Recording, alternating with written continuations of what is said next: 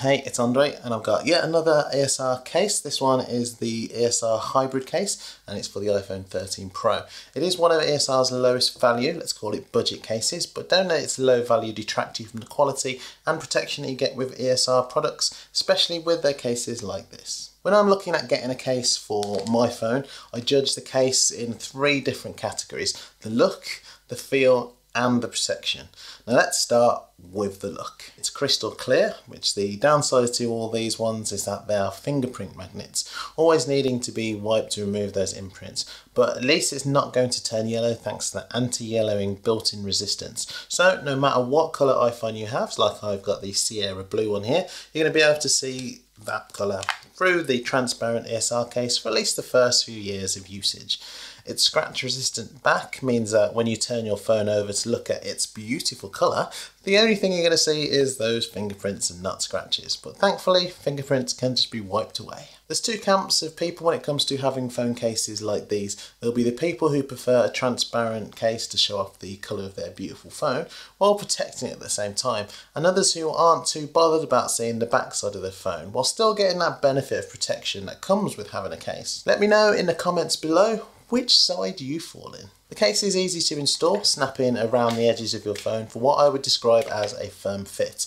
Not as easy to remove though, but that's a good thing though, right? Let's move on to the feel. This case is made out of the familiar TPU on the back, which gives the case its rigidity, and silicone frame, which gives the case its flexibility, making it easy to put on as well as giving you those valuable protective qualities. Being only 1.1mm thick, the case without the phone is lightweight, and with the phone installed doesn't really affect the weighty feel of the phone in hand, and it still keeps the whole slim line aesthetic of the phone. I find the iPhone 13 Pro generally quite a slippery phone in hand, and with this case, making it more comfortable to hold definitely makes you feel more assured about its safety, especially if you're worried about dropping your phone.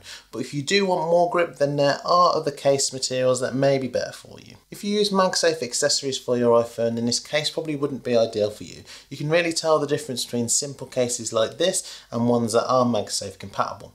You can wirelessly charge your phone with a MagSafe charger, but there is almost minimal magnetic attraction, which is fine if you only lie your phone on top of the charger.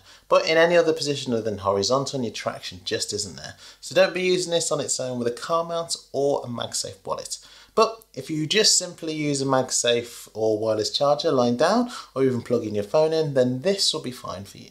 If you have bought a case like this and want to invest in some MagSafe accessories, you can purchase the ESR Hybrid Universal Ring, which allows you to transform a simple case like this into a MagSafe compatible one. But as I said, if you haven't bought this and are still looking for a case and you want to use those MagSafe accessories, then you can get MagSafe compatible cases like this one for not much more than the cost of this one. I'll leave my review to this one up there and in the comments below.